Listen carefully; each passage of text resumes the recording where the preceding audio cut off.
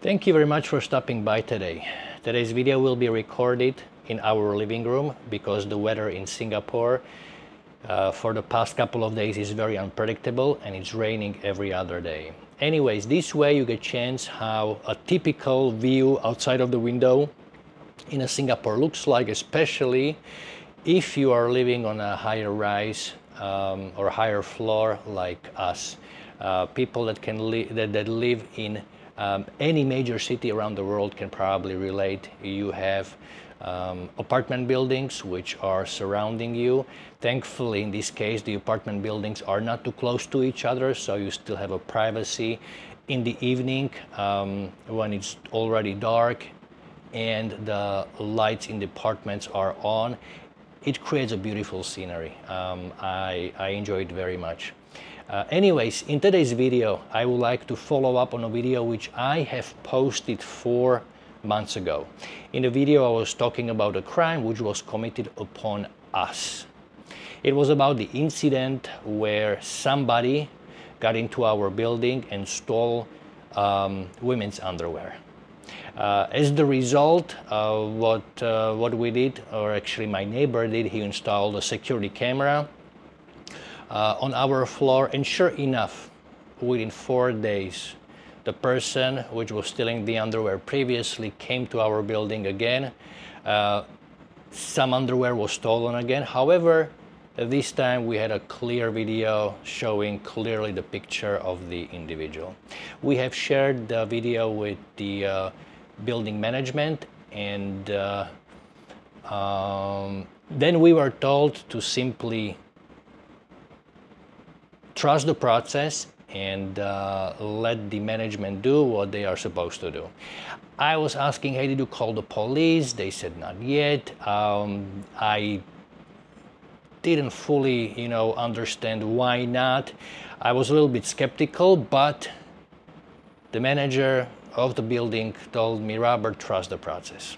So I went by his advice and I blindly trusted the process. And sure enough, it was actually a very good advice. Anyways, the security in our apartment building, they had print out of the person. Sure enough, within less than 1 week, the person came into the building after midnight to shop once again for the underwear, but the person was recognized by the security, and once he entered the building, the security called the police. The police was here within 5 minutes. They waited for the person downstairs in the lobby. They secured all the exits from the building and they were simply waiting for him to show up. Within 10 minutes or so, the person came downstairs using the stairs, and when the person opened the door, he ran immediately into the arms of the police, also with the full of his arms of women's underwear. Anyways, the guy was immediately secured and taken to the police station. A couple days later, the police came back to the apartment and they were asking around how many pieces of the underwear were stolen in the past.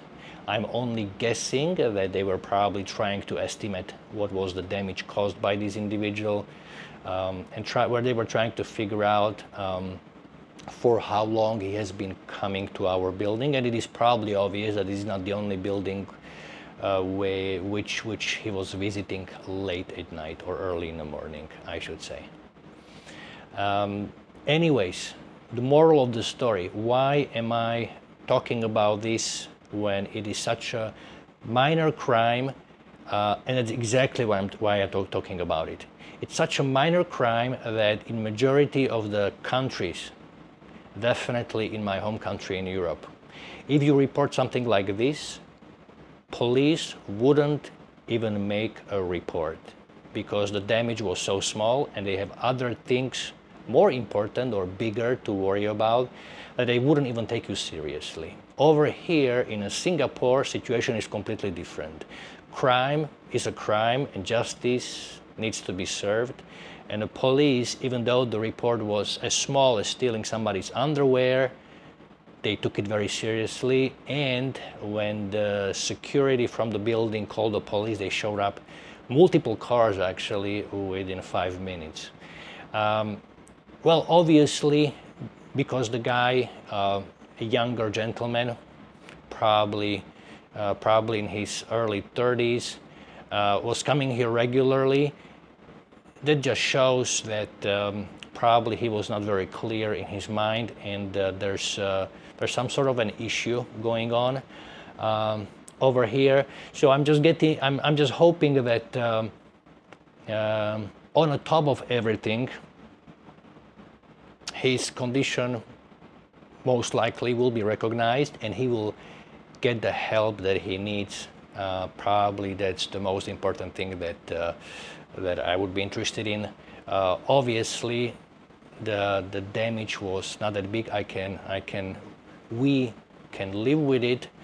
However, because this is Singapore, because of such silly thing, the person has, I would say, most likely ruined his life. If the person is not Singaporean, I'm pretty sure that that person will be punished in Singapore before deported out. And by the punishment, I can only imagine that it will be the corporal punishment.